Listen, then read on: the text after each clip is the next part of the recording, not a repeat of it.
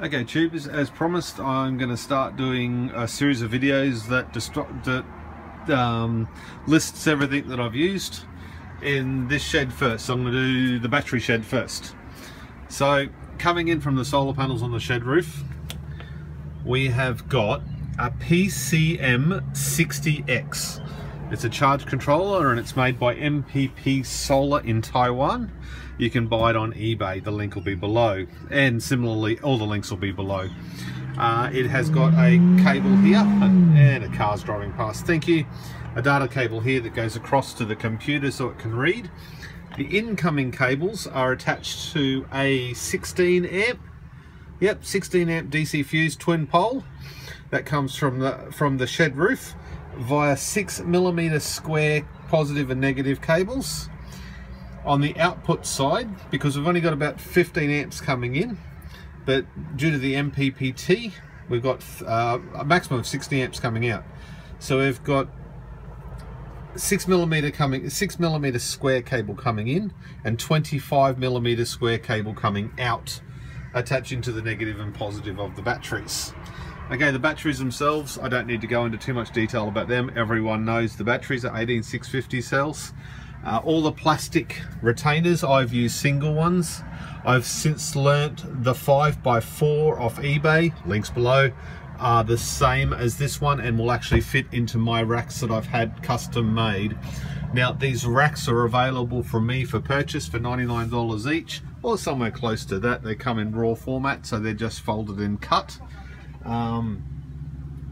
If you want the plans, I will give you the plans if you throw me $1 or $5. I'll list that below as well, the link to those plans. If you do use the plans, please give me some credit because it took a long time to get sorted. Okay, so all these bolts and nuts, not much to it. There is bolts and nuts and washers on all of them. The copper in between, as we've gone through before, is 2 centimeters wide by 1 centimeters high, and that just joins everything up. On the positive side, we have got the 0.25mm what is it called, winding wire from JCar, link below. And on the negative side, for the other side, that is basically just 240 volt cable out of the wall, and I just stripped the copper out of it. So it's the cheapest cable I could possibly buy from Masters down the road, and just strip the copper out of it. And I only needed 1 meter, and 1 meter's done all this pack so far. As a side note, the positive side, it's about $5 for a roll of that winding wire from JCar, and I haven't used the entire roll on all of these ones that I've done. And bearing in mind I've done 3 cells and I've redone 1 pack completely, so you only need 1 spool of wire. Okay, read my notes. Next is a BMV-700, which is the shunt, which is technically in that one, but the actual shunt itself is here. That's a 500 volt shunt with the positive lead, not negative lead from the battery. Sorry, I haven't got red and black on these, so I've got to look at them. The negative lead goes to the inverter side of that shunt. So that way when it's charging, it goes back into the batteries, and then the BVM can get the accurate state of charge. That's the only reason I got that device. It's not the most accurate device in the world, but it was only $220. Link below, got it from eBay. This little wire here runs up, and it's a positive cable, and that's the cable I had a little bit of problems with the little fuse going in there. And I got some spare fuses down there. They're very small. The fuses themselves are 100 millivolt, 100 milliamp, 250 volt fast blow fuses. So it's paid for me to have a few of those on hand. So what else have we got? The battery cables themselves. The battery cables are 32mm square welding cable from a local welding shop down the road, and I think I paid about $6 or $7 a meter for that.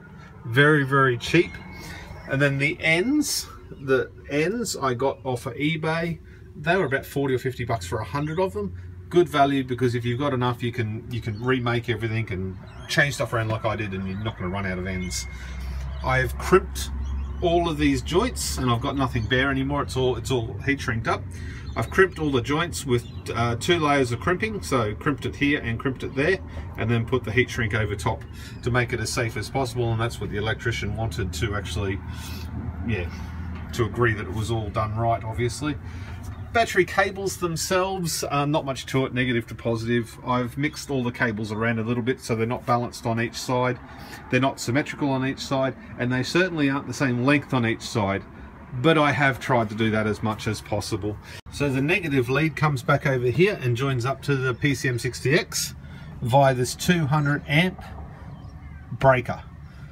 So the negative comes out of here, through the breaker, down to the in.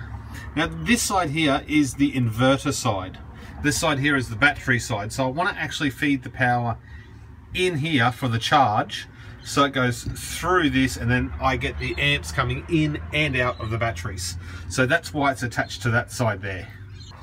This here is a HR17160 fuse, link below, and it's basically, you can just pull it down and it's a circuit breaker slash big blade fuses inside of there.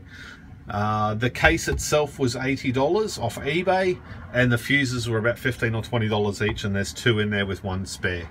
So apart from that, we've just got the saddles, the clamps, the screws, and whatever else. Well, YouTube, that's that one for now. I hope I've covered enough detail. Should cover those sorts of things and fire extinguishers and everything else, but any questions, ask them below. Like, rate and subscribe, you know the deal. And if I can help you out with anything else, I'd love to. Cheers.